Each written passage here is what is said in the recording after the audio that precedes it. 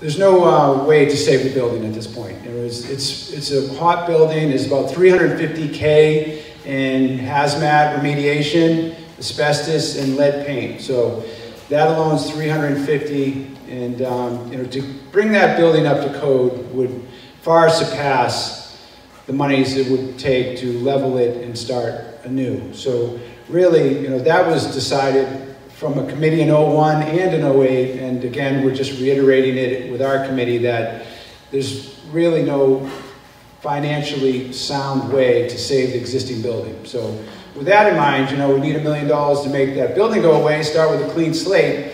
We've been working for about a year on been working with a company, Susan Hoadley Martinez Architects out of Cohasset. Susan and our committee came up with this design here. We have, there's lots of drawings. Let me take us from the beginning here. This is the existing site as it sits today. So here's the existing community center. Get your bearings straight. There's the bandstand, council on aging, the library, the playground. So this is what we're looking at today. And let's, we'll go right to that one, Peter.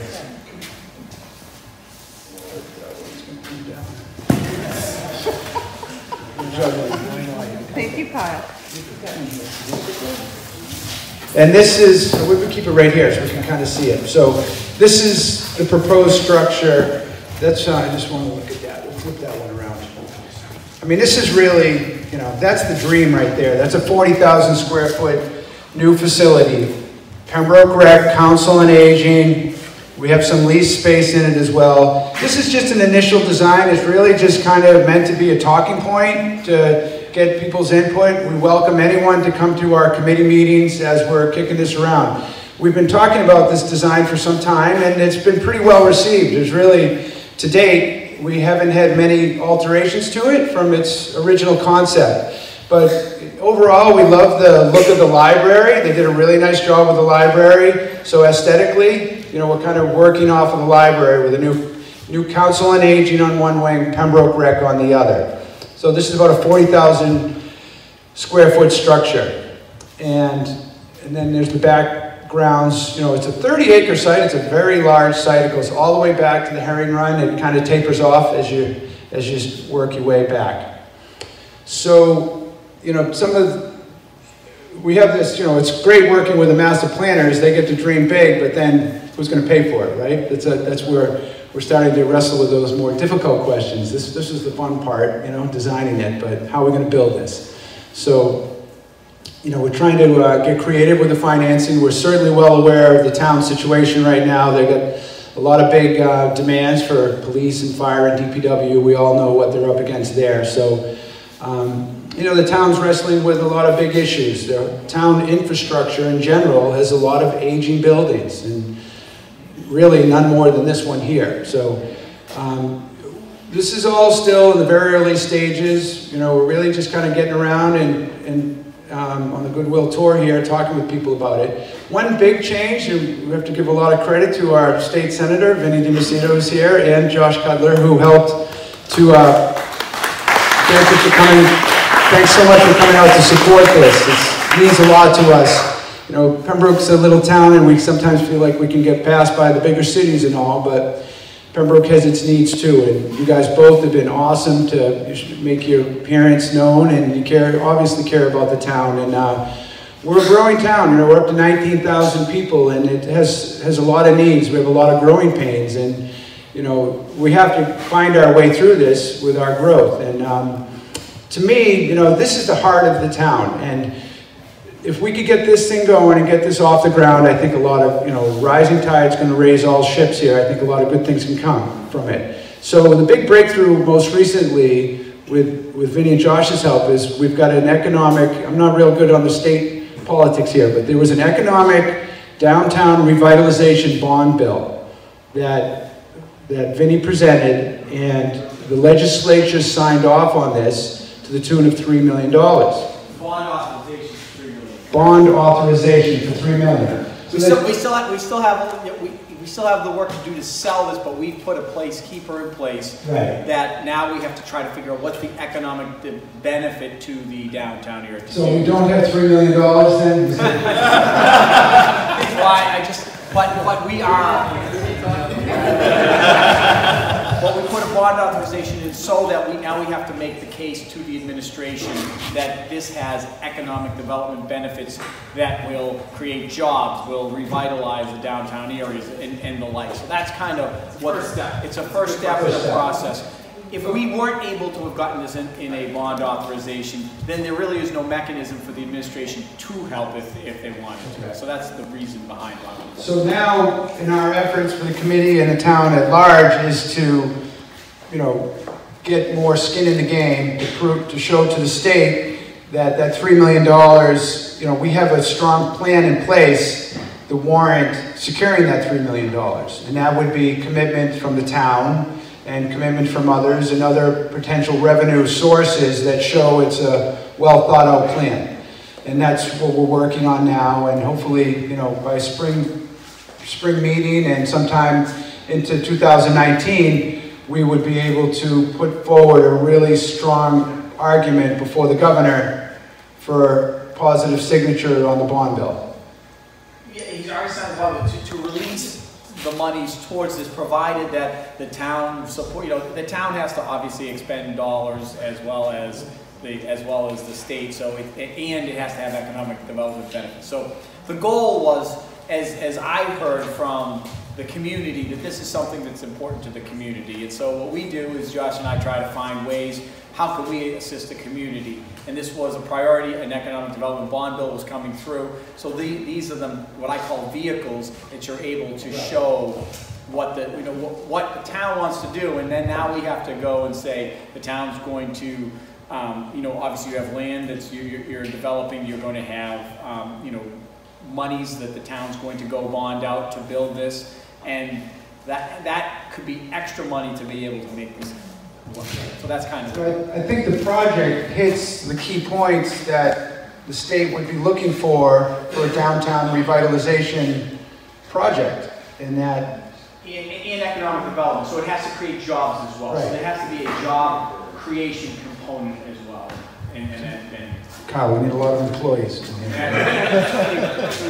To shake it all down though, it's really going to change the whole way Pembroke is, like the whole downtown Pembroke is going to change the way it looks. It's like if we walk like this normally, you know, we're going to walk like this from now on. There's going to be a little bit of pride happening in our downtown area, and it's going to totally change the whole, you know, center of Pembroke. It's going to make it more walkable, and it's just going to make it a better place to live. And we think it's really going to be a great, you know, element for the town. So along the revenue stream side of it, some exciting considerations we're looking at. We've met with a few developers, and we're looking at trying to package some of the back property. Could be used for affordable housing. We think that's there's a strong need for it in the town of Pembroke. Affordable housing, I mean, it's nearly a crisis in the whole South Shore for, you know, empty nesters are looking for places to go. There's no reasonable homes in the 300 to 400 ranges for people that want to downsize. It's just not there. The numbers they're crazy. well, let's give Andrew a big round of applause for spending all this time and donating his efforts to think big on behalf of the town of Pembroke, and also as a business person who really could have put his business anywhere, grown it anywhere else, and has decided to stay here because he cares about this community, and the time and effort that you've put in to the town of Pembroke and growing your business and creating jobs is just fascinating. We really do appreciate it. And when you look at something like this is clearly you're thinking big and you're thinking about what can Pembroke be. And this is something that has to be done in collaboration with the community. The community has to work together and understand, is this exactly what they want? Well, we're here as far as the state delegation is we're trying to find a way that we might be able to assist. And if you can bring the community around and try to beautify the center of town and do that, you've got the Council on Aging. There are people that are concerned and interested in having a more significant Council on Aging building that can get behind this. There are certainly the young families that want a greater community center and working together with that. And you bring these coalitions together and understand that certainly nothing is inexpensive or free, but you're transforming the entire downtown Pembroke. And so to that extent, if we can be helpful, knowing that this is the direction that Pembroke wants to go in, that's when it makes it easier for Josh and myself to be able to then go where we put a placekeeper in a bond bill where you touched on, which is affordable housing. Affordable housing is a huge component. And so when we're selling this to the Housing and Economic Development Secretary, economic development is very important, but so is housing and affordable housing. So to the extent that we can add that component, that makes it more attractive.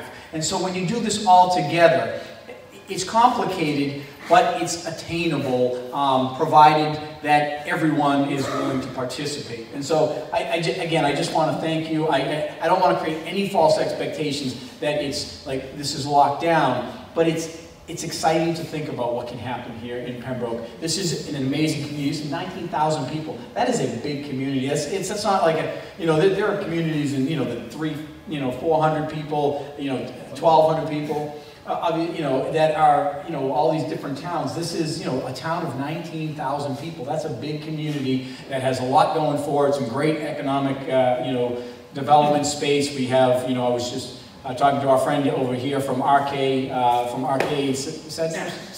Centers there, Louis, and you just see all of the economic development tax base that they have there. That's been a huge engine for this region, and it's certainly helped the tax base in the town of Pembroke. So to that extent, thank you all for listening. Thank you again for thinking big and making this community and being the catalyst to have a community rally around a big vision like this. Because I think most of us, we all would like to do it. How can we do it? We need to bring these coalitions together. So thank you, Andrew, again. We appreciate your time.